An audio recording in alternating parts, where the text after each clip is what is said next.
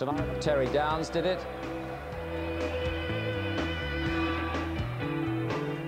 So did Alan Minter. They all added world titles to the British crown.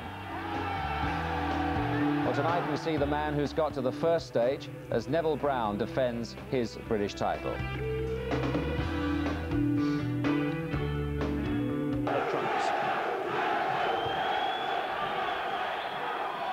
Flute on the right.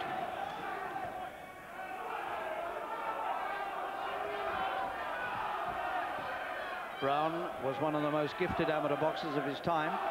He's developed slowly as a pro. He's had 22 fights, just one defeat.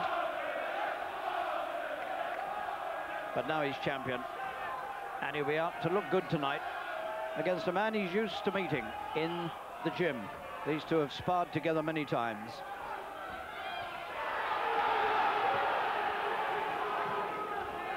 Flute with very little to lose and everything to win. One of the big doubts about Flute is his left eye, which is vulnerable. It's cost him 2 fights already in his short professional career. Brown getting to work early on with accurate punches to the face.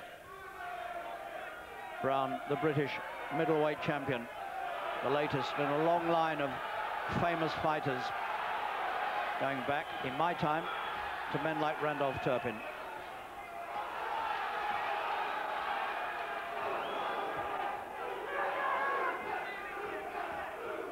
Flute with the inscription, "The Rebel," on the left leg of his trunks.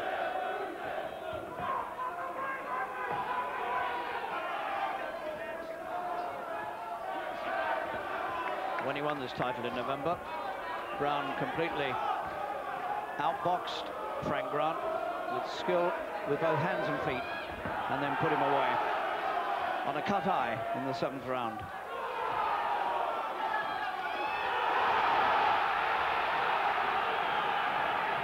It's a lively start to this championship, and the honours narrowly must go to this man, the champion from Burton-on-Trent, Neville Brown, 27 years old, 5 feet 10 inches tall, who won the title as the culmination of 4 years' work as a pro after a truly brilliant amateur career. He was twice the ABA light middleweight champion in 1987 and 89, and he won a bronze medal in the European Championships in the days when it wasn't easy to do that in 1987.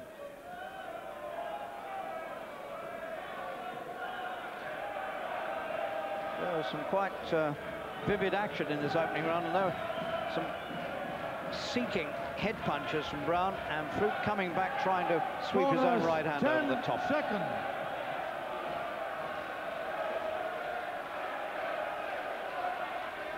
Seconds out, round 2. Tremendous atmosphere in this Aston Villa Leisure Centre. I think the greatest support is actually for the challenger. Flute seems to have a huge army of fans in here. And he's got his elder brother, Colin Flute, who's also a professional boxer, in his corner. He's got a big task on hand here, though, against Brown.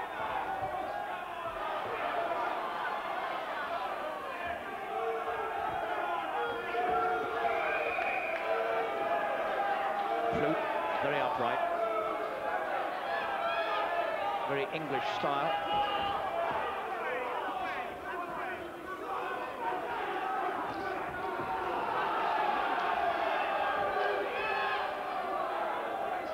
Brown moving more easily from the waist, but Flute clearly not prepared to give ground.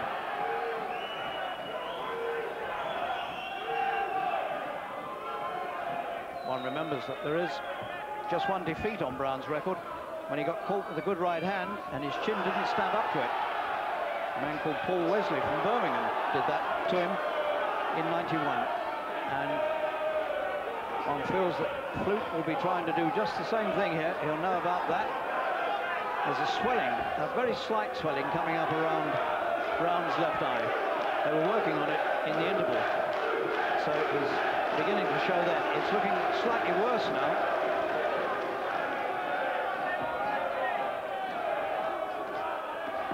serious yet, but it could be the start of trouble for Brown.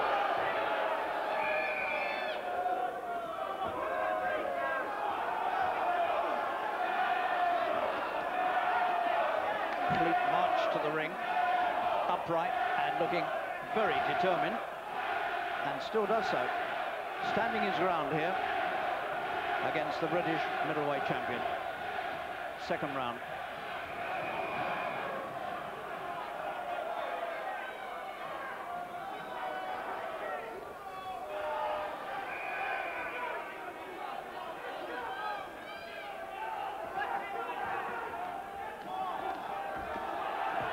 Brown doing most of the leading off. It's a very fast start to a fight that might have to go 12 rounds. They've put a lot into these first 6 minutes.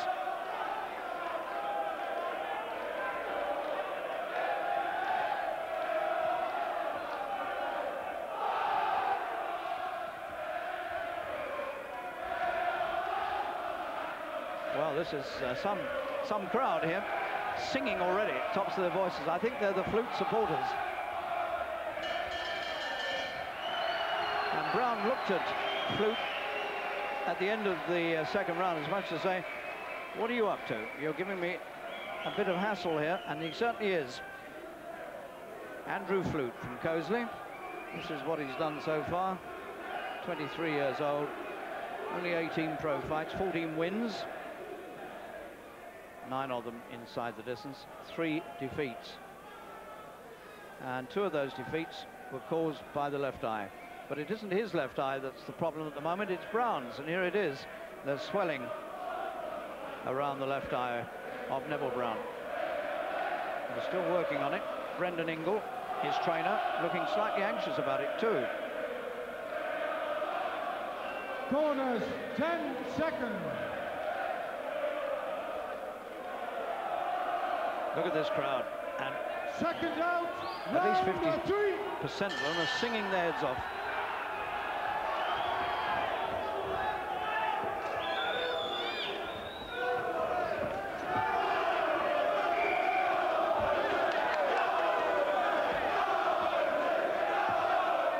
And Flute measuring left for left with the champion. Neville Brown, the champion, in the dark blue trunks. Purple, I suppose.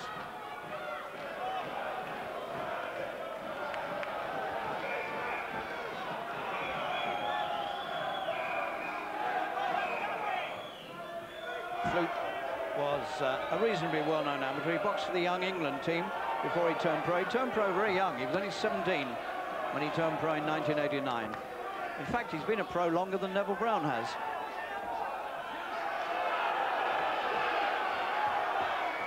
Brown's punching just the more accurate of the two. His left jab is getting through to the face of Flute. And Flute's replies are just off-centre.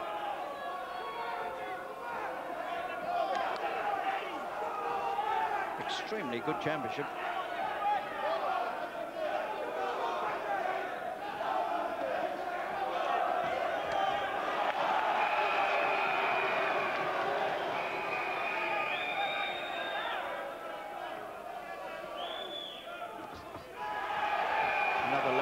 Quick left jab from Brown just knocks Flute back on his heels. But Flute always very quick to come back.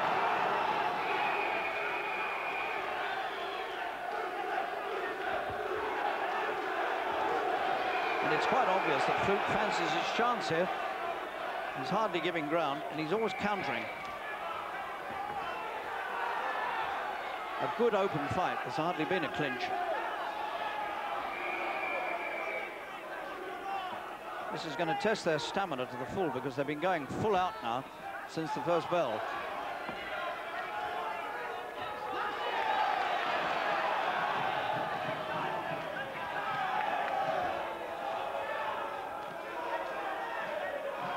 The right eye of Flute's beginning to look a little marked.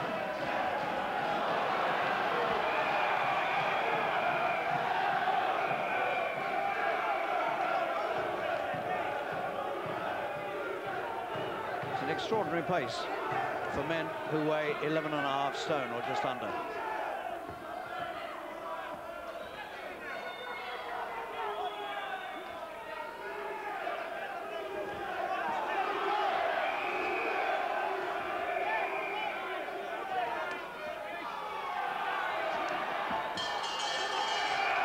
Well, tremendous action for 3 rounds. The left jab of Brown is just about keeping in front. You see what I mean about the right eye of Flute? It's beginning to show some marks. He's got a slight raise, I think it is, underneath it. And that could give him, that eye could give him some trouble later.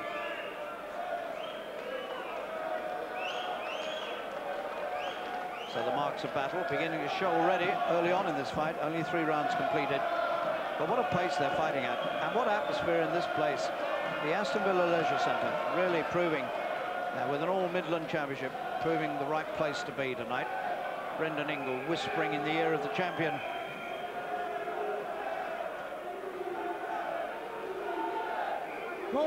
The left eye of Brown looking no worse than it was at the end of the previous round. Seconds out, round 4.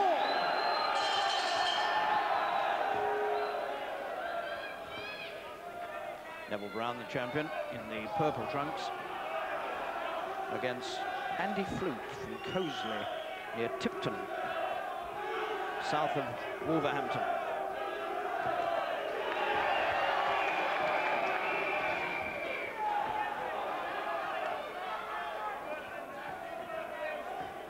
Colin Flute, his uncle, is in the corner. I think I called him his older brother. It's his uncle, of course. Colin Flute, he's in the corner. His father, Alan Flute, trains him.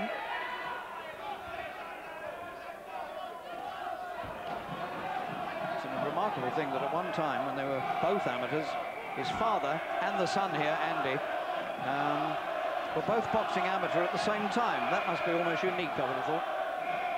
Dad was 40, and Andy here was 11.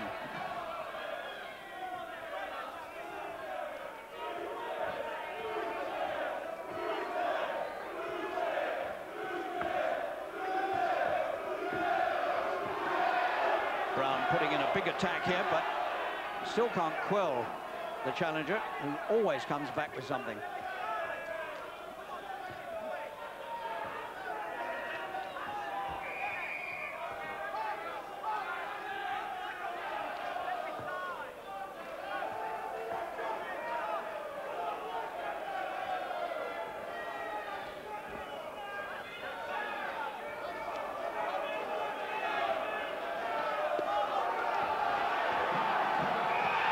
These punches are wrapping Flute around the head, but he never budges, he never moves back from them. He always stands his ground and then counters. The 4th round of what's proving to be, could turn out to be a classic. It's a remarkably fast middleweight championship fight with plenty of skill and a lot of initiative and enthusiasm being shown by these 2 men. Good fight.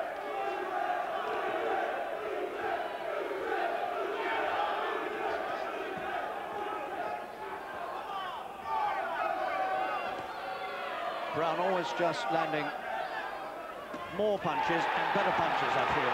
Just. Because you wouldn't put it past Flute to produce something extraordinary. He's looking so determined.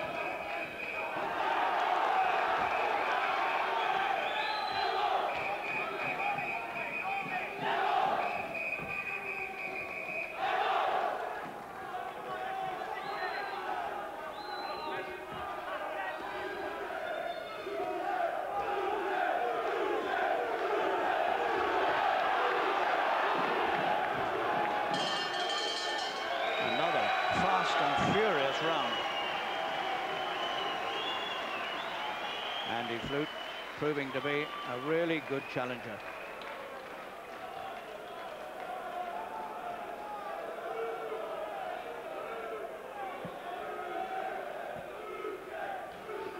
So, Neville Brown, the eye, looking a little worse for wear now. And a graze, a vertical graze, I think, underneath the left eye. A few marks, and feeling the pace, taking deep breaths.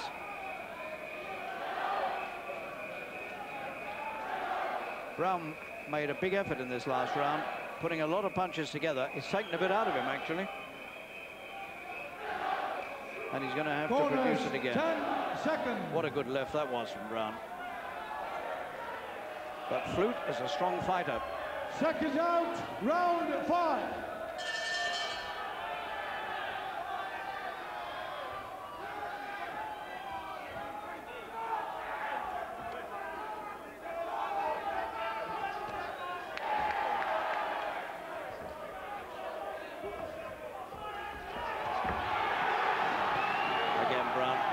Left hook across. Brown in the purple trunks, the British middleweight champion, making his first defence of this title.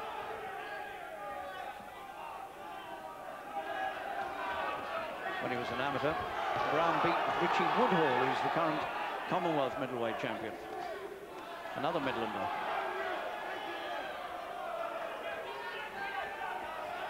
Didn't please Brown too much when they sent Richie Woodhall to the Olympics in Seoul in '88.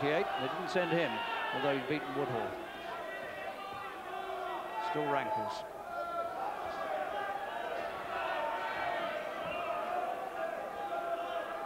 Brown is the product of a Jamaican father, Jimmy, an English mother, Jenny. He took up boxing after he saw Sugar Ray Leonard and Roberto Duran on television when he was 14 years old.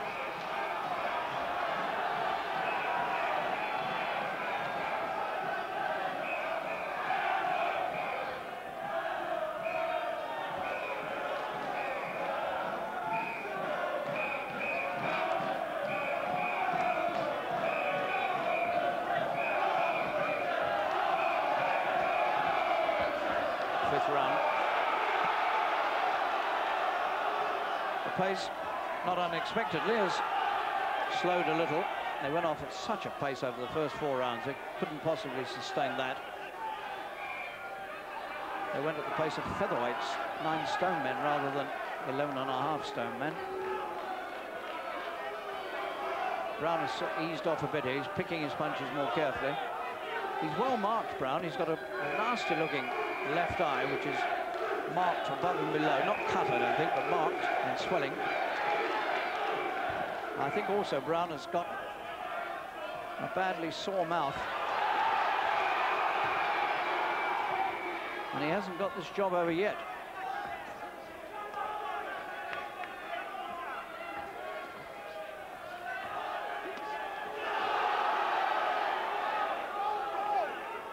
Some marks appearing under the eyes of Flute now. These are signs of the sort of battle it is. It's such a hard fight, and they really are getting their punches through to the face. Flute looks to me as though he's got marks under both eyes.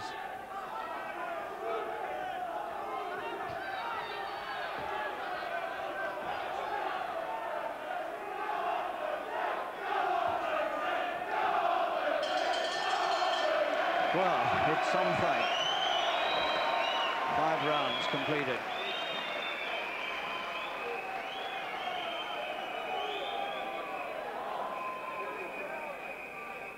Well, it's a pleasure from this side of the ropes anyway to see a fight that's of such quality and such ferocity. Look at those marks on Brown. That's extraordinary. He's got sort of red wheels down the forehead and under the eyes. I don't know how they've been caused. I suppose punches that have grazed across his head.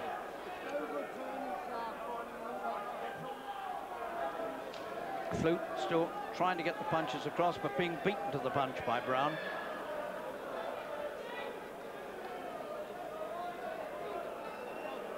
Corners, 10 seconds.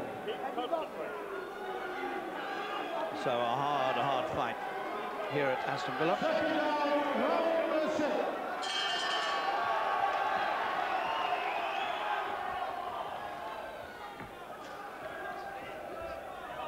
Flute in those light-coloured trunks, described as lavender when he was introduced, but now soaked with water, looking anything but lavender.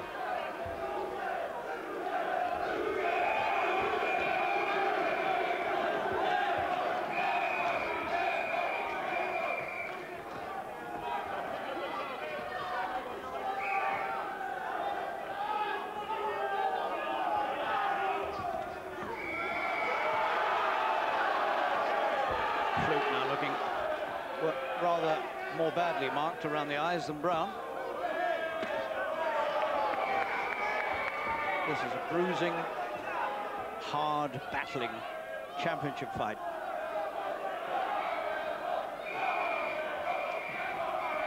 But well worthy of the British title.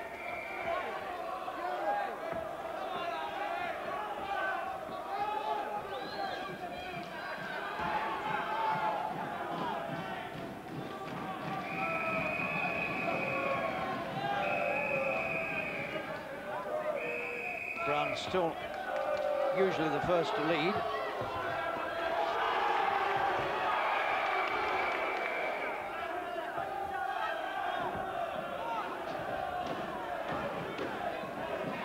And still the left jab of Brown seems to me to be the dominant punch.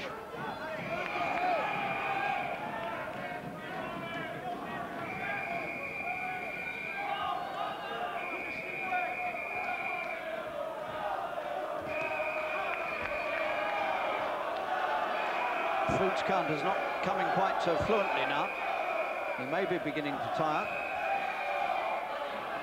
I would think myself both of them are already feeling pretty tired. They've gone at such a pace.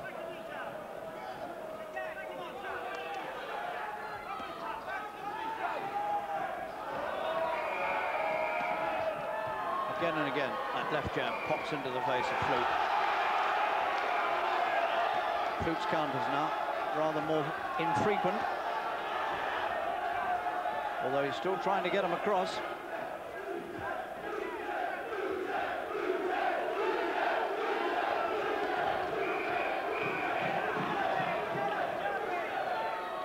What a vicious looking mark underneath the right eye of Flute.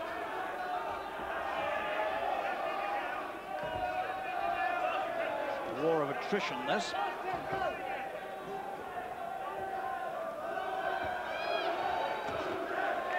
Right from Brown. A shower of water comes out over the ring from Flute.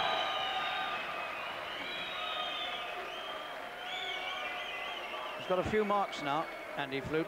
You can see that one I was talking about underneath the right eye. I think he's really beginning to feel the pace now. He doesn't look quite as fluent as he did before. The counter punches are not coming quite as easily as they were. And we're coming into the 7th round, and one remembers that the 7th round is the round in which Neville Brown won this title in November from Frank Grant of Bradford.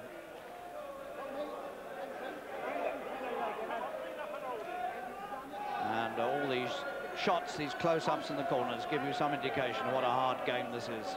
Corners 10 seconds.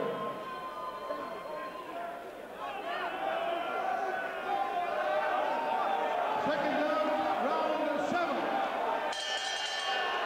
Well, Neville Brown, coming out of the right-hand corner in the purple trunks, has had some sort of terrific talking to from Brendan Ingle, some sort of pep talk.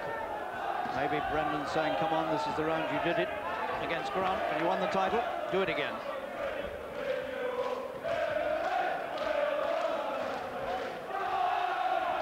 But Flute is not beaten yet, far from it.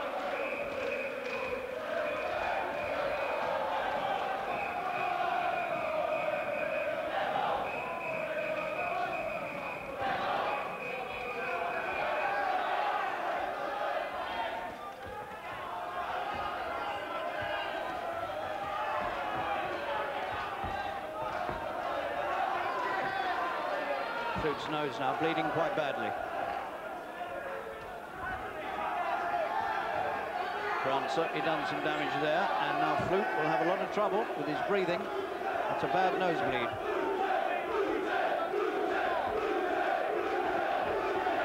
Flute getting all the encouragement possible from his supporters here. There are a lot of them. Brown's left eye looking a little worse again.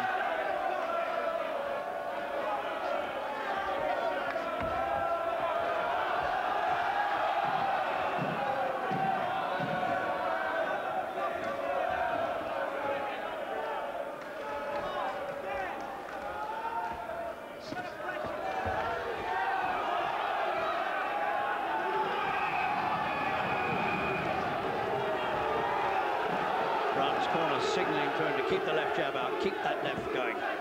And that has been the key to this fight.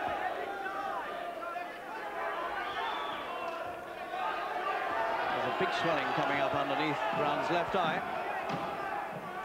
The mark under the right eye of Flute is leaking blood, and these two are really showing signs of battle here. It's a hard, cutting, bruising fight.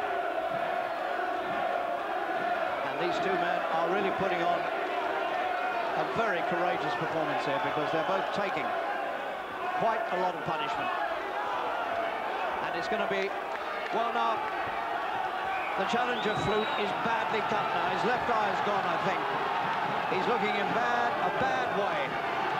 In the 7th round, is Brown going to win it again in the 7th round? He won the title in the 7th. He's stropping right hands against Flute's blood-soaked face, and Flute is in a lot of trouble.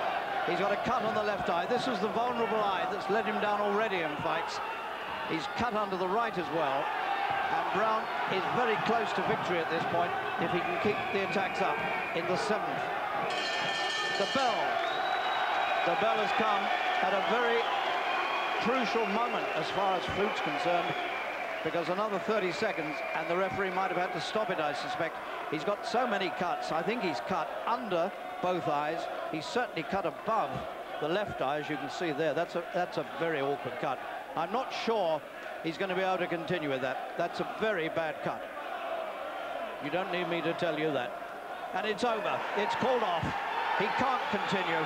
And Neville Brown, at the end of the 7th round, has made a successful first defense.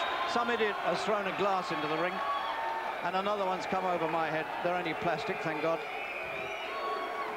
But these are the Flute supporters who can't take it that their man has been beaten. But if they saw, as we saw in those shots, how bad that cut is, they might understand. Mickey Duff, the manager of Brown, the first one to go over and congratulate Flute on a tremendous challenge, and it was a fantastic challenge.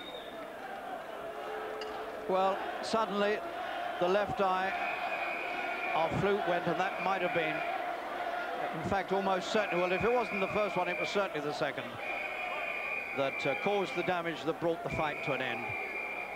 Well, it must have been something like that. Do yourselves a favour, lads. Sit down and behave yourselves. So, Neville Brown, 27 years old, from Burton-on-Trent, in his 23rd fight, successfully defends the British Middleweight Championship, but that, believe me, and he'll know, was no easy victory. He knows about the left eye, that's in trouble. But sheer determination, constant aggression, a good left jab, and in the end, 2 or 3 right hands brought it to a conclusion at the end of the 7th round. And Andy Flute will go down in the annals as a very, very brave and courageous challenger. And now Flute is taking the cheers from his supporters, and he deserves them. A fine British middleweight title fight here in the Aston Villa Leisure Centre. Ladies and gentlemen, I'm sure that Congratulations, but that was far from easy. Very good, very trying effort from Andy Flute, but I expected that. I wasn't too sure if I was going to come out and box or take it to him. I felt I was strong enough to take it to him. He wasn't hurting me, and it was a crowd please at the end of the day. It was certainly a crowd pleaser. You've wound up with a few marks around both eyes, and these strange, you won't be able to see them, but you've got some sort of strange marks, almost like a red Indian paint over you. Are they caused by gloves or what? Yeah, gloves. It's all part of the territory. It comes to the territory. It's a hard game in there. I think to do as well, new gloves. The new red leather, it comes off and it tends to mark you. I suppose I'll wash it off in a little while. But that's my excuse anyway. No, it was a good fight. I mean, he put up a great challenge. Yeah, they're all going to do that. They're all going to lift themselves for this title, and I ain't going to let it go. I mean, I was there in the trenches for the 12 rounds, definitely. Did you rate this a better performance than when you won the title? No, I was moved more by Grant and a very formidable opponent, and maybe I was a bit lackadaisy towards Andy Flute, but at the same time, I had a lot of respect for him. And like I said, he lifted himself for the game. Andy, that was a great challenge. You've made a lot of friends tonight, on television certainly, and you had an army of supporters out there. I've always been well supported, yeah. But, I expected it to be tough, but I'm just disappointed that the cut out, and I thought in the first round, I thought it was just a matter of who was going to go first because he seemed more marked up than me. But He still is. Yeah, but it's just one of them things, and it's just back to the drawing board now. That left eye has given you trouble before, hasn't it? A little bit, yeah, but I'm still young, and I'll come back even better. I haven't reached my peak yet. If it hadn't been for the eye, do you think, were you strong enough then to have gone on? Definitely, I was pacing myself, and towards the last half of the fight, that's when I wanted to come on strong. You didn't want to back off, did you? I mean, every time you attacked, you stood your ground and countered. Well, that was the plan. I know Neville. He's a tremendous champion. He's a good fighter. He's about the best around at the moment. But I thought I could beat him, but it was not to be. What do you think the turning point was? I mean, was it just in the 7th round, or were there signs before that things were troublesome? There was no trouble at all. I was in complete control, I thought. But I felt the blood start to run down the side of my face. And from then on, I knew then it was quite a bad cut. And the obvious thing was to do was think of the future and not to let it get any worse.